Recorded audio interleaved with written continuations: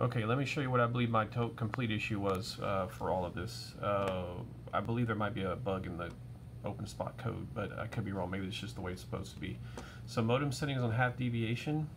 If I go to quick setup, C4FM, I'm going to choose normal here. And to me, intuitively, whenever I change that there, choose my YSF reflector or Brandmeister, whatever it may be, it should change that modem setting to normal mode, not half deviation. But if you watch, as soon as I click this right here, it's going to change. It went to half. I don't know if you saw it real quick. I'll go and connect. It doesn't save that setting. So if I go to modem settings here, I'm still on half deviation, and I believe that was my confusion the whole time. Intuitively, like if I choose that, it should change this modem setting, but it's not doing that. So I have to manually change this to C4FM here in the modem settings.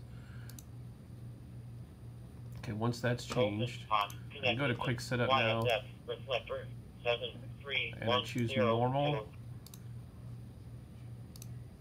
and connect. And you can see that it's now saved on that.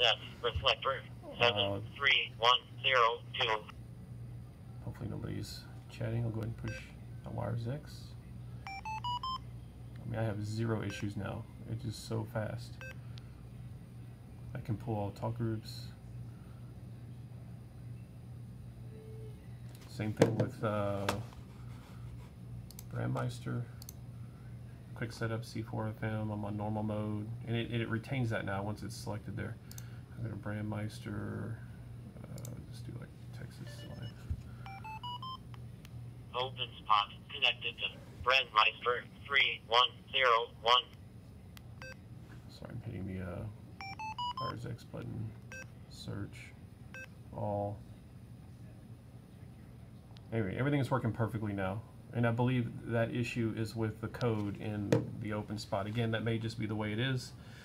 You just have to come to modem first, change it here, and then do your quick setup. But it seems to me logically they should write the software to where when you click DMR, whenever you click the quick setup C4FM, whatever you select here should change the modem settings as well, but that's not happening.